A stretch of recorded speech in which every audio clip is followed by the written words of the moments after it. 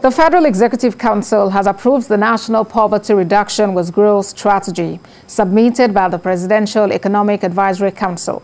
Special Advisor to the President on Media and Publicity, Femi Adesina, disclosed this while briefing State House correspondent at the end of today's FEC meeting.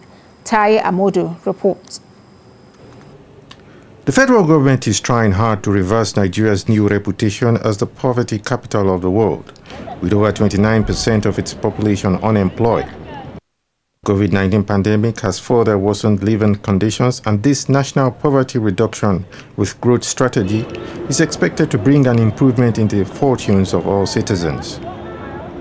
Vice President Yemi Osinbajo, who heads the PEAC, is to chair a steering committee to provide overall guidance for its implementation.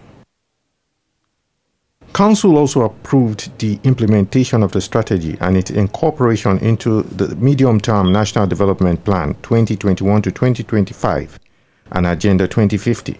The Council noted the worsening poverty situation in the country and the efforts of the federal government to redress that situation.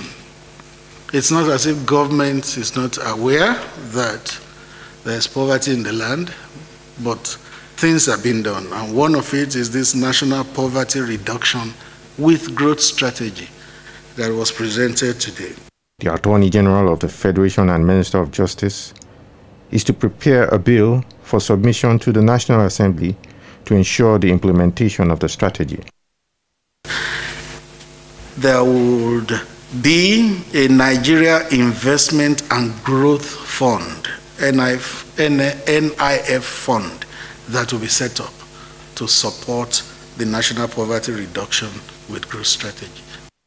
Council also approved a memo from the Ministry of Humanitarian Affairs seeking an augmentation of a contract for procurement of poultry for Borno and Plateau states, Lot C5, in the sum of 60.2 million naira.